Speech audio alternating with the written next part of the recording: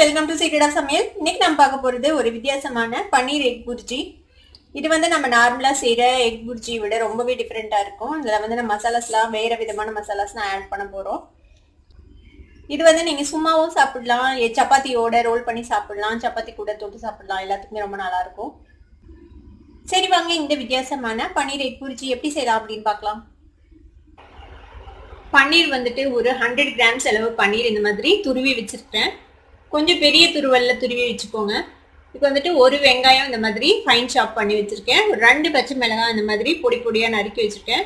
தக்காளி medium size தக்காளி 2 தக்காளி எடுத்துருக்கேன். அதையும் இந்த மாதிரி பொடியா நறுக்கி வச்சுக்கோங்க. கொஞ்சமா இஞ்சி அதையும் வந்துட்டு நல்லா ஃபைன் சாப் பண்ணி வச்சுக்கலாம். நான் 2 எக் எடுத்துருக்கிறேன். இதுக்கு கடாயில ஒரு டேபிள் ஸ்பூன் அளவுக்கு எண்ணெய் விட்டுருக்கேன். இதுக்கு தாளிக்கிறதுக்கு எதுவும் தனியா போட தேவையில்லை. இப்போ நம்ம வெட்டி வச்சிருக்கிற இந்த இஞ்சியை போட்டுடலாம். இந்த ஃபைன் சாப் பண்ணி வச்சிருக்கிற இஞ்சி,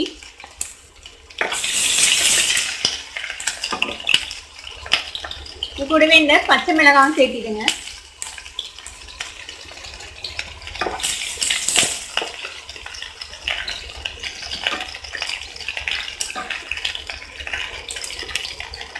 இஞ்சியும் பச்சை மிளகாயும் ஓரளவுக்கு வதங்கிச்சு. இப்போ இதில் இந்த வெங்காயம் தக்காளி 2ஐயும் சேர்த்திடலாம். கொஞ்சமா உப்பு போட்டுக்கலாம். இந்த தக்காளி மேஷ் ஆகட்டும். அதுக்காக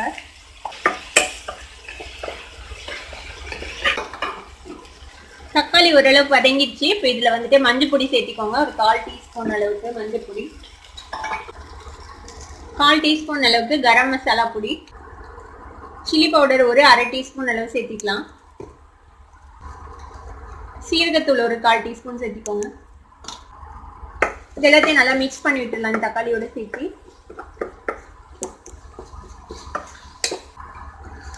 இந்த புர்ஜி வந்துட்டு நம்ம சப்பாத்திக்காக செய்யறோம். அதனால இது ரொம்ப ட்ரையா இருக்கக்கூடாது. அதனால இதுல கொஞ்சமா தண்ணி விட்டுக்கலாம். இந்த மசாலாஸ்லாம் பச்சை வாசனை போகட்டும். இப்போ மசாலா எல்லாம் பச்சை வாசனை போயிருக்கோம். இப்போ நம்ம இந்த பன்னீரை ஆட் பண்ணிடலாம். 100 கிராம்ஸ் ஆஃப் துருவின பன்னீர். மசாலா ஒரு சேர்த்து ஒரு வதக்கிடுங்க.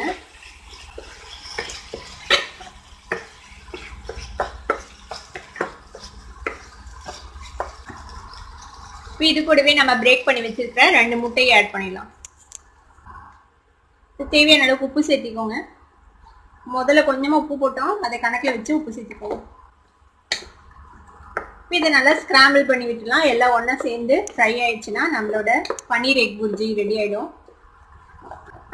இது வந்து சப்பாத்தி உள்ள வச்சு நீங்க ரோல் பண்ணி கொடுக்கலாம். ரொம்பவே நல்லா இருக்கும். பன்னீர் எக் ரெண்டுமே உங்களுக்கு வந்து ப்ரோட்டீன் ரிச். அதனால குழந்தைங்களுக்கெல்லாம் ரொம்ப நல்லது. இது குழந்தைங்களுக்கு மத்தியானத்துக்கு லஞ்சு கொடுத்து விடும்போது கூட இந்த மாதிரி சப்பாத்தில ரோல் பண்ணி கொடுத்து விடலாம். நல்லா இருக்கும். இது நல்லா ஜூஸியா இருக்கும், நல்லா ஊறி.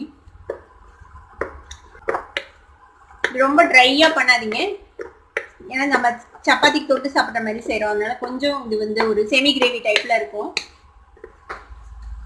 ரொம்ப நேரம் ஃப்ரை பண்ணிட்டே இருந்தோம்னா ரொம்ப ட்ரை ஆயிடும். இந்த அளவுக்கு வதக்குனீங்கன்னா போதும். முட்டை வந்து வெந்துச்சு. இப்போ இது மேல நம்ம கார்னிஷ்க்கு கொத்தமல்லி தழை தூவிடலாம். அவ்வளவுதான், நம்மளோட பன்னீர் எக் புர்ஜி ரெடி ஆயிடுச்சு. அடுப்பு ஆஃப் பண்ணிடலாம். இந்த டேஸ்டியான பன்னீர் எக் புர்ஜியை நீங்களும் ட்ரை பண்ணி பார்த்துட்டு எப்படி இருந்தது அப்படின்னு எனக்கு கமெண்ட்ஸ்ல ஃபீட்பேக் கொடுங்க. இந்த வீடியோ உங்களுக்கு பிடிச்சிருந்ததுனா சப்ஸ்கிரைப் பண்ணுங்க, பக்கத்துல இருக்கிற பெல் ஐகானை கிளிக் பண்ணுங்க. அப்போ என்னோட நோட்டிபிகேஷன்ஸ் உடனே உங்களுக்கு வந்து சேரும். லைக் பண்ணுங்க, ஷேர் பண்ணுங்க. தேங்க்யூ ஃபார் வாட்சிங் this video viewers. By by.